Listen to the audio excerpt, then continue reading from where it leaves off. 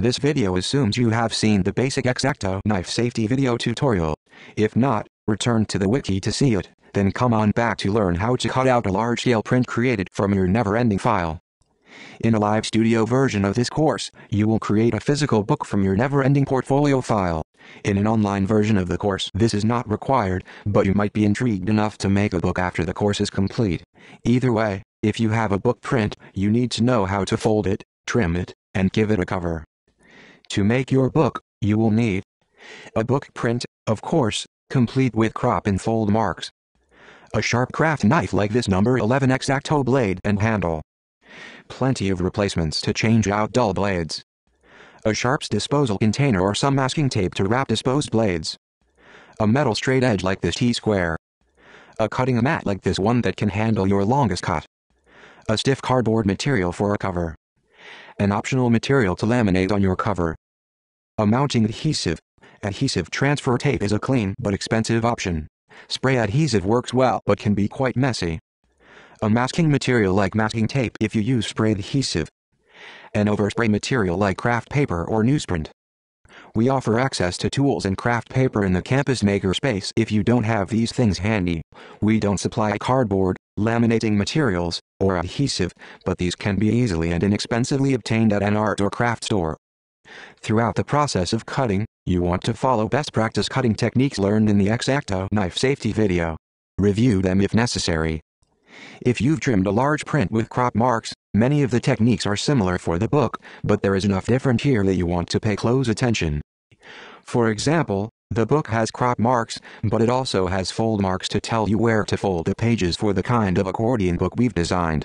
So that you can know where to fold, you create the folds before you trim the overall border. The problem with folding this very thick paper as if it were conventional paper is 1, it's really hard to get a fold to line up with the fold mark, and 2, the paper, being quite stiff, will crack and damage the ink surface. So just trying to fold it is not enough. To solve this, we are going to make a special kind of cut called a score. A score cuts the surface of the paper only, in a controlled way, so that the fold will meet up with the mark precisely and will also make a very neat peak fold on the ink side. A very light but persistent pressure with the knife will break the surface tension of the paper, then when you pick it up and fold it, the fold will easily follow the score. Practice making a score several times on some scrap if you need to get a feel for it. You always make a score on the side of the paper that folds outward. In an accordion book, the outward direction alternates from the front to the back of the book. I call a fold on the back of the print a valley, and a fold on the front a peak. Be careful to pattern your valleys and peaks so that the book will fold in an orientation that allows you to mount a cover. In the book we've designed, between the first and second page is a valley, then we alternate peak and valley. At the last page, between 6 and 7, it's a peak. Remember that the front face of page 7 is where the cover goes, and that is why it's blank. So our first, third, and fifth fold scores, starting from the front of the book, will be valley scores. On a valley score, the cut happens on the back of the print, but there are no marks on the back to indicate where to place the score. This is an easy problem to solve, and requires no measuring or marking. Simply take your knife and carefully puncture the paper at the top and bottom fold marks, orienting the blade parallel with the mark. This telegraphs the marks precisely to the back of the paper. Turn your paper over, and align your straight edge as you did for your large print. Place the tip of the knife in one transferred mark and move the straight edge to it. Then do this for the second mark, checking it a couple of times to make sure there is no edge shifting. Now perform the scores. You want to score all the way across the paper, from edge to edge, so it will fold cleanly from top to bottom. Test these scores by doing enough of a fold to see that it's deep enough to break the surface tension of the paper. If it's not, align the straight edge and give it another light score.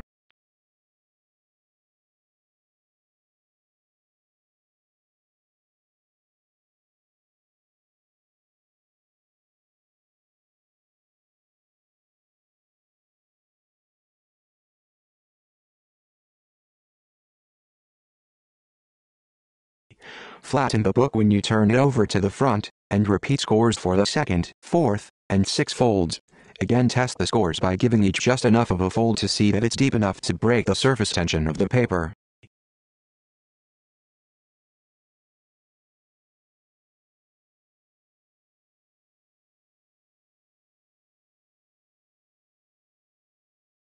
Flatten the book out again, face up, And now we'll trim the borders.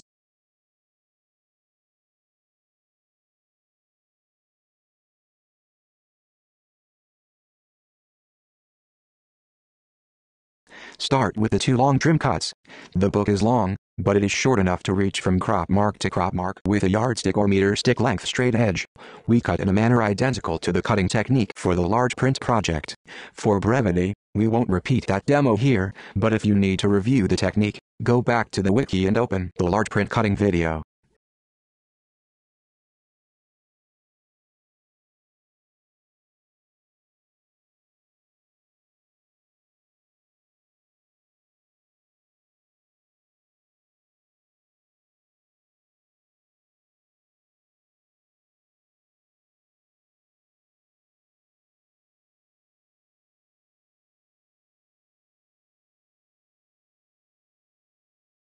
After the book is trimmed, we'll perform more aggressive folds to flatten the book as closed. Take your time and work the folds slowly to a full fold. It helps to fold them first about halfway, then see how the book stands up like a wall. If you see misalignments, a gap, say where the book edge should be in contact with a flat table surface, the fibers of the paper will allow you to wiggle the fold a bit to align.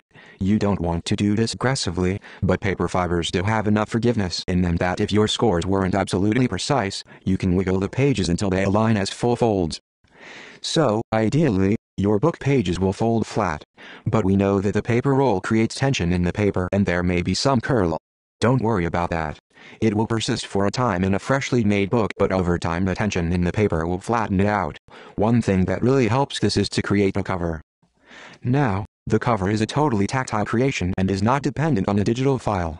But you don't need to depend on measuring, marking and cutting to make a precise cover for your book. We'll use the book itself as a template. So, let's cut our cardboard. In this sample, the board I'm using is a museum mounting board. I like museum board because it's not necessary to laminate a finished material onto it if I don't wish to.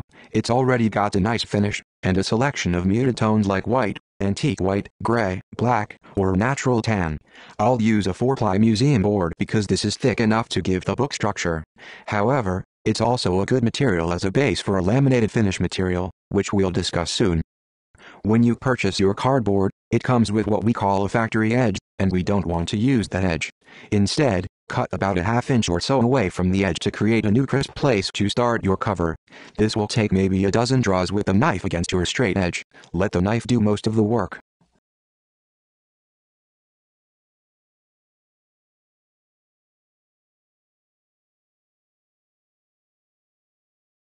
Now take the book and lay an edge against the cut you made.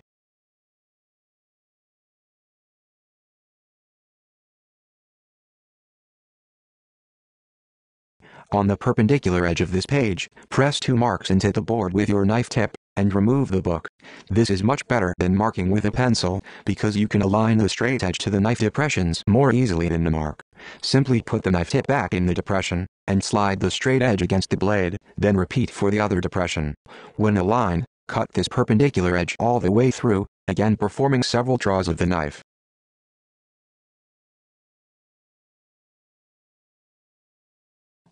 Now comes a trick for the 3rd and 4th cuts. Align the page up with the corner and 2 edges you cut.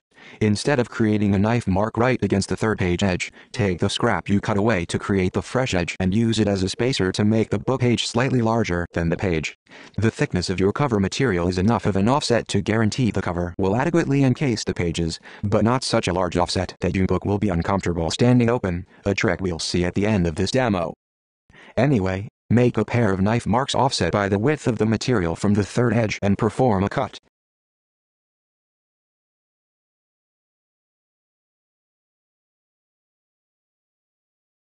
Then do the same thing for the 4th edge.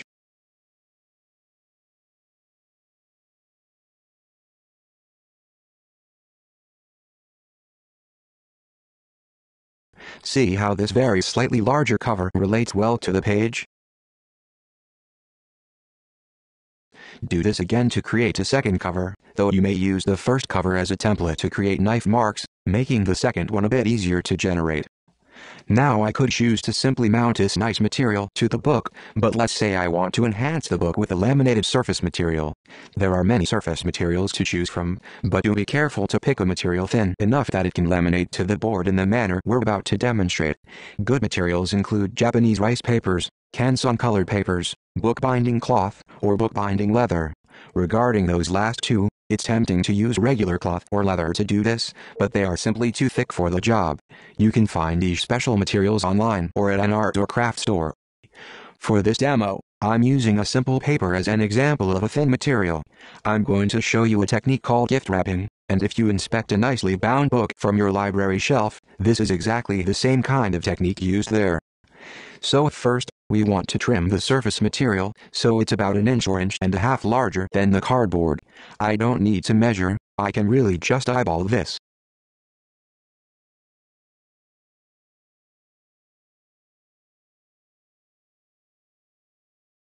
Now we want to apply an adhesive to the surface material. Adhesive transfer tape is cleaner but expensive. I'm going to demonstrate a spray mount technique. We're using the same spray technique demonstrated in the large print mounting demonstration video, so review that if you need a refresher. Here, though, the scale is quite smaller.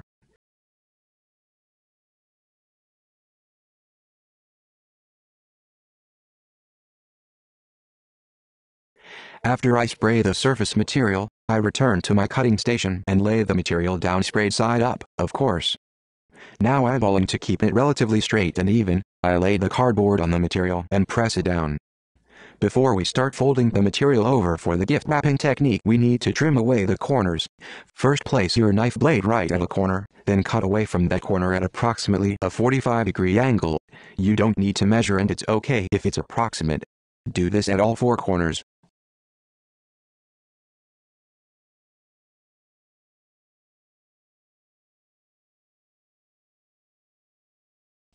Next, cut material away from that first cut, starting approximately the thickness of the material away from the corner.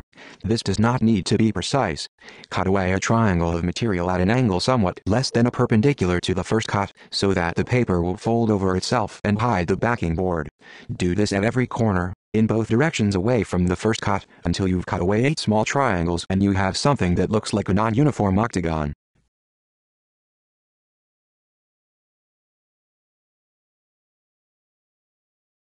Using the edge of the cover itself as a folding mechanism, pull the cover up toward you. Use pressure down on the cover edge to get the paper to adhere to the edge, then keep pressure on the inside edge, and fold the rest of this flap to adhere to the inside of the cover. Do this for all 4 flaps.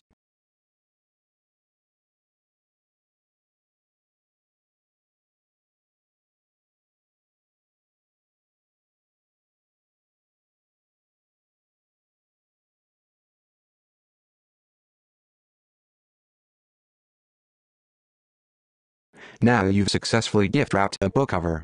You may have tiny dog ears of material at the corners. You can trim these away with a knife.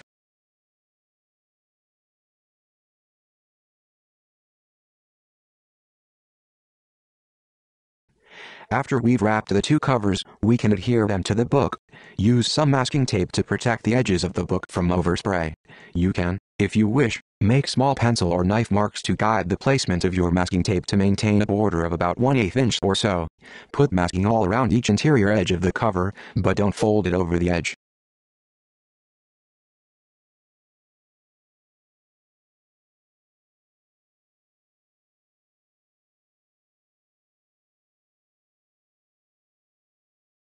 Go to your spray station and use a fresh piece of craft paper to spray the first cover.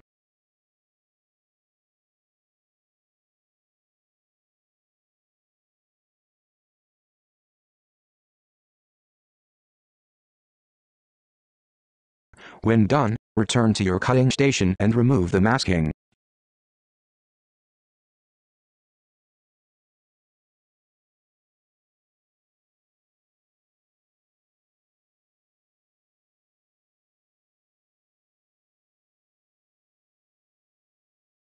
This is the trickiest part of the process. You want to align the edges of the book page so that they sit just inside the cover as uniformly as possible. The cover should be laying on the table, and the book page is placed on it. If you don't trust your alignment abilities here, practice with some scrap material beforehand to get a feel for the material. You don't really get a second chance with this, so take your time.